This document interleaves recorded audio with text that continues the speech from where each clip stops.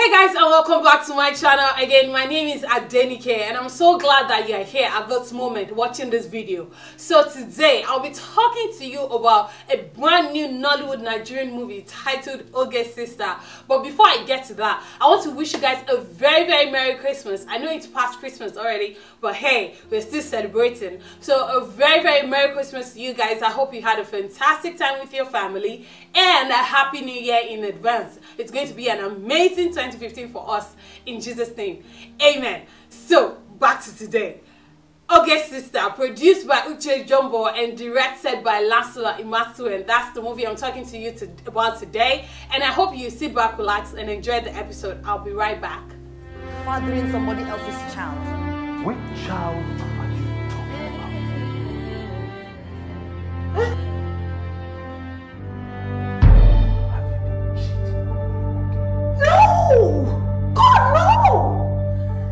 Alright guys, welcome back. So Oges Sister, produced by Uche Jombo, directed by Imasuel. The movie features Uche Jombo, Yvonne Jegede and Seun Akindele. The movie was about two sisters who grew up back in the day. You know, they had issues, they had challenges, financial problems here and there. So the other one, the older one, Oge, was always taking care of her younger sister, trying to provide for her and all of that. And along the way, she had to do a few things, right? They lost their mom, so they pretty much grew up together. That's pretty much what the story is. But then there's more to it, because the movie was structured in such a way that we had to watch the end from the beginning. So they start out in the present and then we go back into the past and then we'll come back into the present. That was how the movie was structured. So in order for us to understand why the situation is the way it is right now, we had to go back into the past and then back into the present. That was one of the things I loved about this movie, and that leads me to telling you guys that I'm rating this movie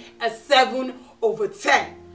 Okay, it's not fantastic, you know, it's not groundbreaking blockbuster, but at the same time, it wasn't a terrible movie. It was, I'll just describe it as an everyday home video, Nollywood home video. I think the major thing I loved about this movie was the casting, you know, Seun Akindele, and surprisingly, Yvonne Jegede did a very good job. I don't remember her, she used to be in old Nollywood, so I don't remember her that well, but you know, she did very well in bringing the character to life, because otherwise, without Yvonne Jegede's character, this movie would have been dead boring. I promise you guys, you know, because we're just following a particular storyline, and the fact that it was flashback, you know, made it one directional, you know. So we are just, in order for us to understand right now, we have to go back into the past. So it was just really one directional, but the person that really brought it to life was Yvonne Jegede. You know, she did a really good job embodying a character and, you know,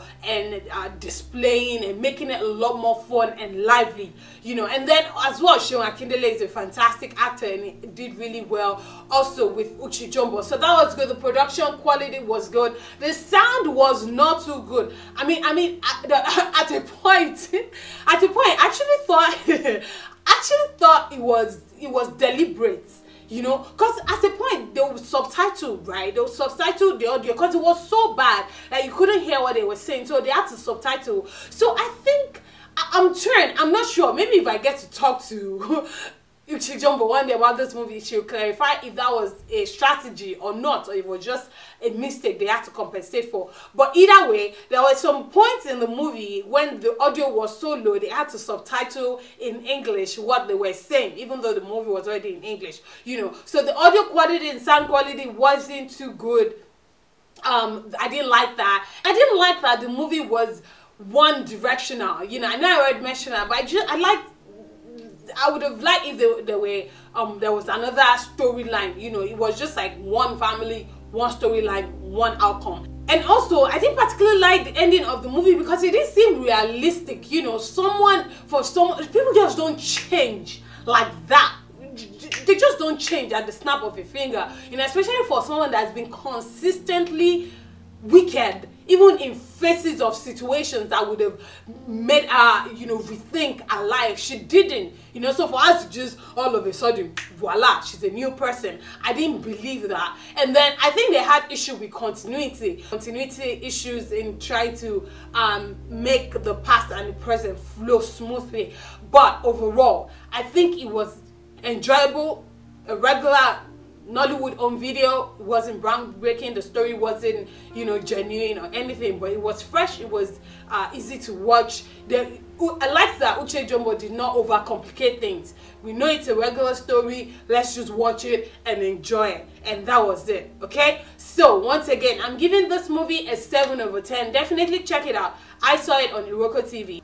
Alright guys, okay, so this is not my last video for this year. I'm still going to come back to you with one more video, which is going to be my last video for 2014, and that's going to be my list for the best African movies of 2014 as far as I know. Okay, as far as I know, before people will now come and start saying whatever.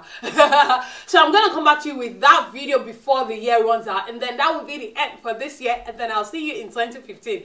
Thank you so much for watching this video. I hope you enjoyed the rest of this year, and have an amazing rest of the week. Okay, God bless you. Bye bye.